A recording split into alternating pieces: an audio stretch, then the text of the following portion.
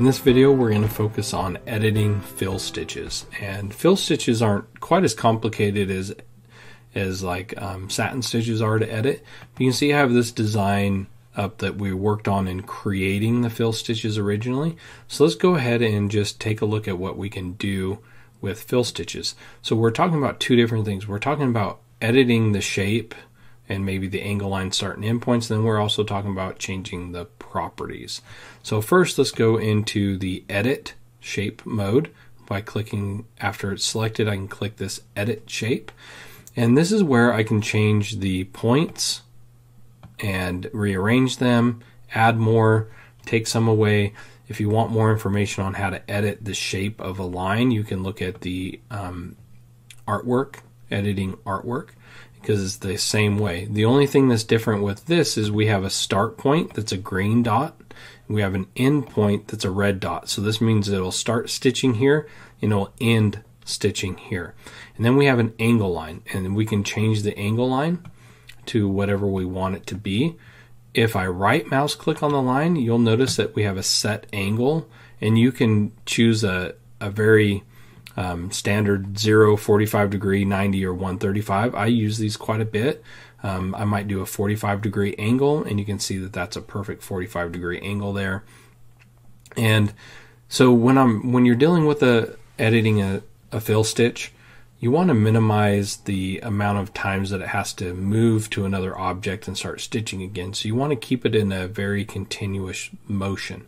So if the angle is right here, if I'm going to start down here, I'm going to try to get it to the point where it will start stitching, and it will keep going as much as it can. And I'm just kind of following this line. And so ending it, I would want to be somewhere about right here, because actually right here, because it's going to keep going. And that might be a good ending point for it, and it will minimize the amount of times it has to jump around. And by that I mean when it starts stitching, it's got to go from here down to here to catch up with this before it keeps going. You can see that does it very well. It only has to back up right here. But if I change that angle, or the starting point and the ending point, let's say I do something more like this and I right mouse click, watch how it stitches this one out. It's got to go and it's got to catch up there, and it does a pretty good job. But there's just, it can really change. You can make it have to jump back and forth a lot. Like for this one, I would say that probably doing it at a 0 degree angle is going to cause more issue. So if we start out here, you can see that it, for some reason, this is like really lagging right now. There we go.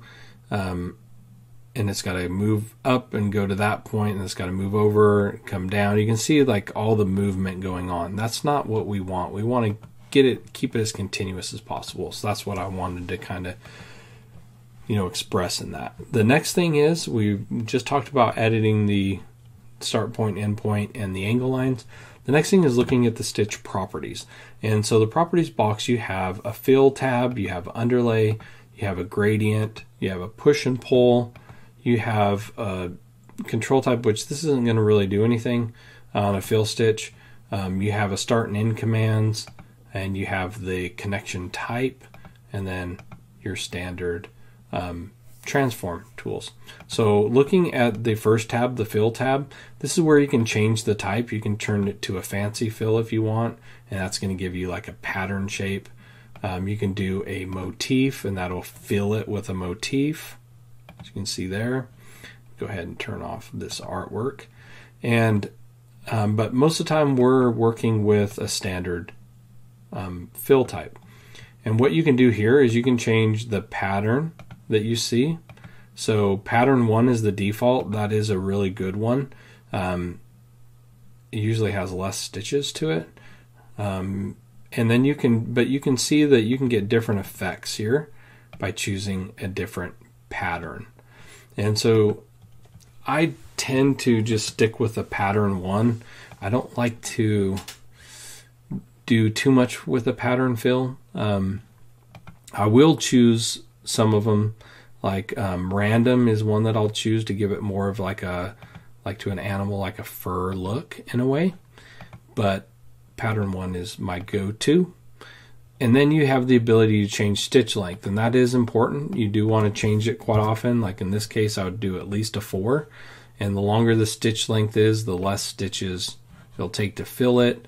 And the longer a stitch is, the more loft it has, so it covers the fabric better as well. 0.4 is usually what I use for a density. Then let's look at underlay. Underlay, you have a bunch of different options. They're a little bit different than working with the satin stitch. You do have a contour. Let me turn off everything else that goes around the edge. This is a good underlay to incorporate. You can see there it goes around the edge. That's the contour. And you can do multiples. You don't have to just stick with just one. Parallel, that's going in the same direction. I don't recommend that for fill stitches.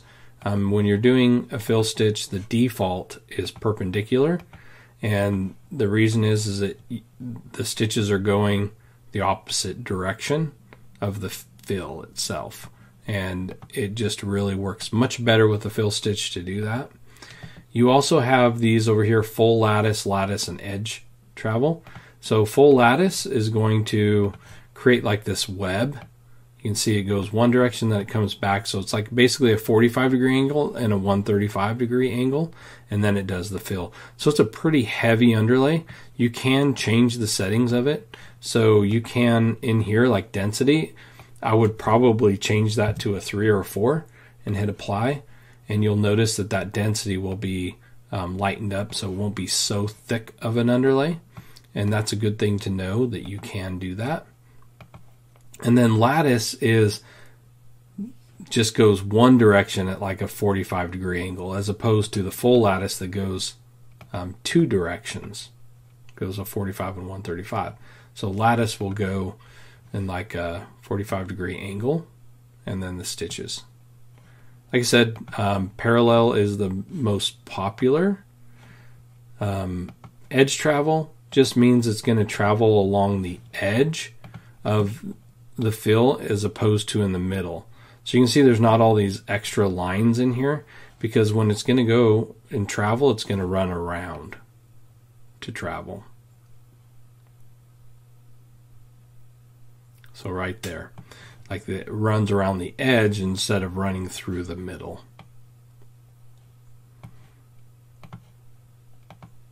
Okay, so my go-tos a lot of times are a contour and a perpendicular. I like that combination when I'm working with a lot of the fabrics. I like to have the stitch along the edge, and I like to have the did I choose perpendicular? Because I meant to do true. Yep, I did. So that's my go-to, and I usually like a density of about a 3 instead of a 2, which is the default. So I do change that quite often. And sometimes I'll even change this to a 4 to give it a little bit longer of a stitch length. It does help it quite a bit. The next tab is the gradient tab. So gradients are basically, I can choose any of these: linear, increasing. Let me go ahead and turn off the underlay so you can see what's really happening here. And you can see that that looks a little not so good right there. And I did choose edge travel, so it didn't run along the middle. But a lot of that has to do with this shape.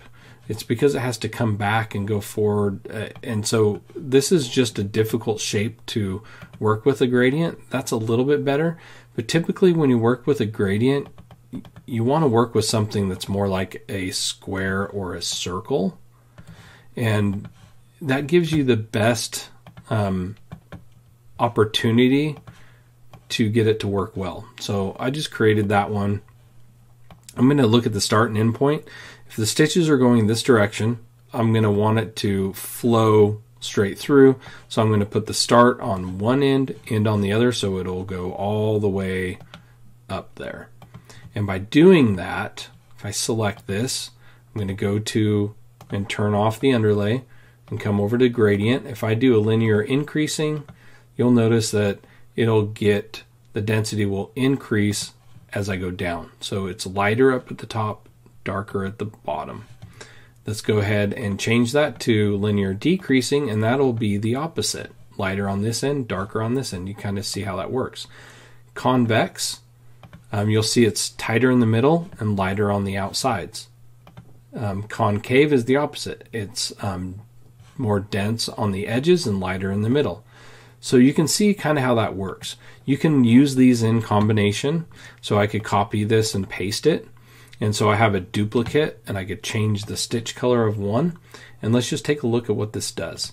So if I come over here, this one's using concave, so let's choose convex for it. If I click off, you'll notice that the dark green is dense at the ends, and then the light green is dense in the middle and light on the ends. So you can see that they kind of work together. So you can do that with gradients. Let's go ahead and come back over here, and those are the different types. Let's go back to none and hit apply so we get back to original.